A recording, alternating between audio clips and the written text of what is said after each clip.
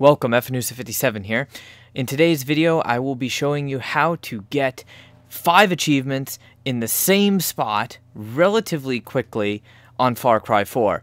Now, I know this game is an older game and there's already been guides made, but I was drastically surprised by the very low percentage unlock rate for several of these achievements when you can do them relatively easily, and I found one spot on the map that allows you to do them all pretty much within an hour at the most, and that's just depending on how much of a hard time the game itself gives you. So for anyone who's still looking to do these achievements, I'm going to go ahead and show you how to get the Reign of Death achievement, kill 30 enemies with mortar rounds, campaign only.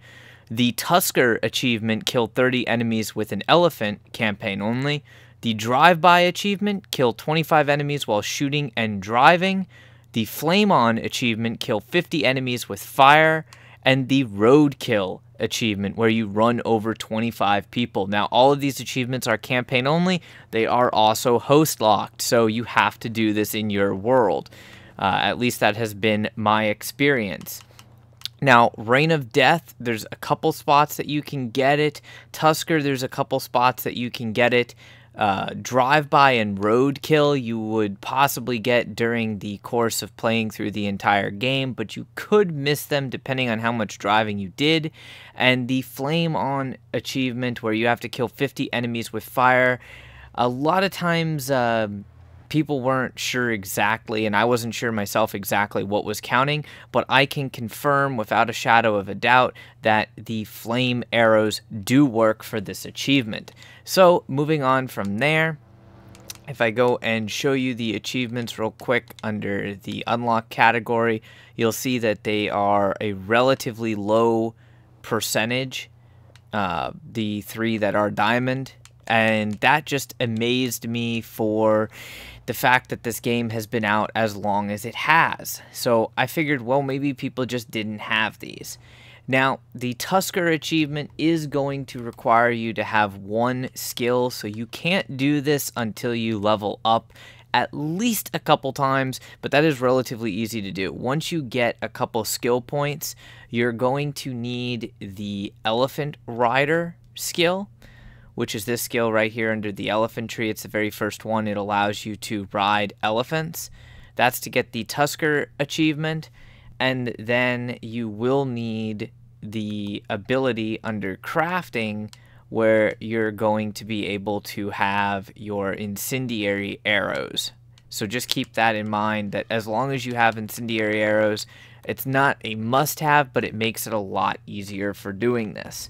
Next up, very close to where you start on the map without spoiling the story for you, but you're going to start pretty much right here in the Banneper village, and just to the south you will encounter this Kara T Terraces. I'm not sure if I pronounced that name correctly, but we'll just call it the T Terraces, and this is the outpost that you want. It's an easy outpost to take over. You can fast travel back there.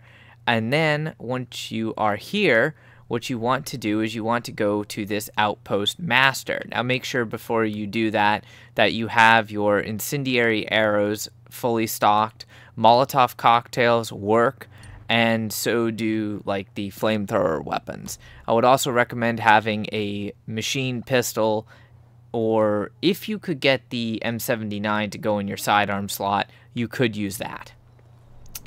Now, you will have to do this several times, but you're going to want to go into the Outpost Master, and I'd recommend having body armor and a few healing syringes on you. If your game glitches like this, which happens a lot, you have to save and quit the game and then reload it. Don't worry, it's not going to screw up the progress, but do keep in mind that the achievement trackers on this game, well, the actual Microsoft tracker doesn't work. Then go ahead and load your game back up. It will put you either inside the building, and you'll have to go back out the door, or it will put you right next to this pile of trash that allows you to do the Outpost Master again. So you can do this pretty much any level. If it loads in correctly, it's going to load in like this. The weapon you have equipped will vary. And you will notice that right down here to my right is an elephant spawn. So if you have the Elephant Rider perk, you can go ahead and walk up to this elephant, press and hold X, and ride it. Now you'll see a couple different options when you do ride it. I recommend you just stay crouched here. There's going to be multiple enemies inside the building, one on that mortar, which obviously if you need the mortar kills, there you go for that. Another one right there, one below us on the terrace, and another one hidden behind that rock on the right hand side. So if you're going for your Elephant Rider kills, that's super easy. Before you alert the enemies, you want to make sure that you get on your elephant. Now they can kill the elephant, so keep that in mind. You can also use your weapon while on the back of the elephant. I don't recommend doing that because the kill will not count. So if you click the left stick when riding an elephant, you do the elephant charge, and it'll pop up with elephant kill when you charge an enemy. The other way to do it is basically like a close range attack by clicking the right stick, where you just knock them up if they are right next to the elephant. So that's super easy to do. Charge in there. Don't kill all the enemies. Let them trigger the alarm. And this is where you're going to get your mortar kills, also your driving and shooting kills, running over people kills, and it'll help with the elephant kills and incendiary kills. So moving forward for the incendiary kills, because that's basically the same, go ahead and equip your incendiary arrows. And what you want to do at this point, you're going to trigger the alarm. As long as you use the incendiary arrow and you shoot next to the enemy, do not shoot the enemy itself with the incendiary arrow. I can confirm that the incendiary arrow does count. So go ahead and use your incendiary arrows or Molotovs if that's what you need to eradicate these enemies. Once you have them all eradicated, you'll notice this timer here counting down on the reinforcements, or the timer bar I should say. And then the reinforcements are always going to come down the same path, so if you need your mortar kills, jump up here on the mortar. You're going to aim at that road, go ahead and scope in. You're going to want to wait till the trucks get about to this point, and then fire the mortar.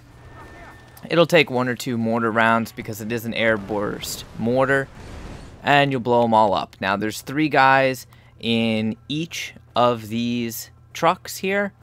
Each truck, 3 enemies, so you get about 6 mortar kills every time you do that. You can also use the mortar and try and hit the rest of the guards around the outpost, but that can be more difficult to do. Now when you don't need your mortar kills, you're going to repeat the same process, except you're going to get in to the driver's seat of the vehicle. So we'll do this real quick. Now remember, they're going to go up on top of that mortar, and they'll try and kill you with the mortar, so do keep that in mind. Eventually you're going to clear the outpost, so it'll give you the whole outpost master clear. At this point, you're simply going to restart and do it again. Very easy, very boring. If you get lucky, you can get a passenger car that comes by, and you could commandeer that to use that for the 2 driving related achievements, so you don't have to go through this screen as much. But just keep doing that, and I'm going to show you here in a second what you want to do to get the enemy vehicle, because you can take the enemy vehicle away as opposed to having to wait for the random option of finding a civilian vehicle or golden path vehicle. So this time it spawned me right outside. I'm going to restart that. If you get lucky, you don't spawn under the map. If you get unlucky like I am, you spawn under the map. It can happen to you multiple times in a row. I don't know why it does it. It's happened to myself and my friends that are trying to do the achievements. It's just a really annoying bug. If it happens to me again, I'll edit out till the next part, but I'm going to show you the area that I hid in here to commandeer the enemy vehicle, and then you can usually get about 6 to 7 kills relatively easily. So for this one, if these are the last 2 things that you need, it's going to be a little bit different. We want to get rid of the guy that is on the mortar, and then we want to be spotted. So I'm just going to run up past that dude and be like, hey bro, what's going on? Then I'm going to run away. He's going to go call in the mortar. Or not mortar, but call in reinforcements at the alarm. Usually get rid of that dude because he can hit you. And then I hang out right around here on the rock. You're close enough that they won't hit you with the mortar. And they don't really come around this front wall very often. So you can pretty much just sit here. Even if they do throw grenades at you, 9 times out of 10, they won't throw them over this wall. Also, I should mention, don't worry about using your healing items or grenades or whatever you need, like your Molotovs and incendiary arrows. As you can see, all of them are restocked because I was restarting this, so none of my ammunition or healing items was actually consumed. Therefore, you don't have to worry about going through a crap load of money and ammo doing this in the open world, even though you could do it in the open world. So we're gonna let those enemies come.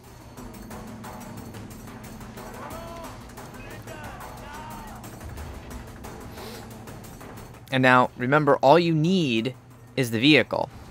So while they are all over there, we're going to go ahead and get this vehicle, since they casually leave it undefended.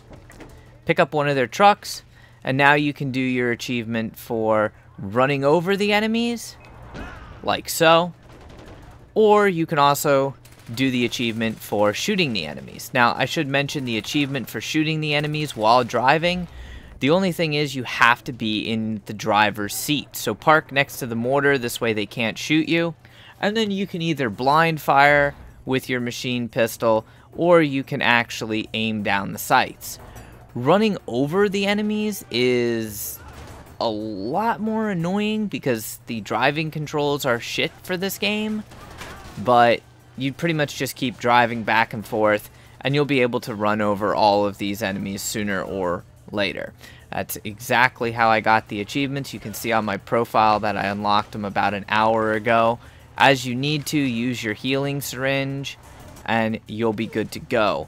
They can take a bit of damage and they will try to hit you with the mortar, so just keep that in mind, but you usually get them in the middle of the road and then just keep running them over. It also counts if you want to do that achievement in the open world if you run over civilians or teammates, but then you get negative karma points, so I wouldn't recommend that. It also helps if you have focused driving where vehicles can take more damage before needing repairs, and if you have the healing syringe level 2, as well as the whole capable strength and forceful strength, so that you have 4 segments of health and a healing syringe will refill 4 segments of health, because while trying to run over these enemies, you're gonna take a fair amount of damage. Hopefully this video helped you. If you have any questions, comments, anything like that, feel free to ask. I will do my best to answer them for you. If you enjoyed the video, of course, don't forget to like and subscribe for more content. Until next time, stay frosty.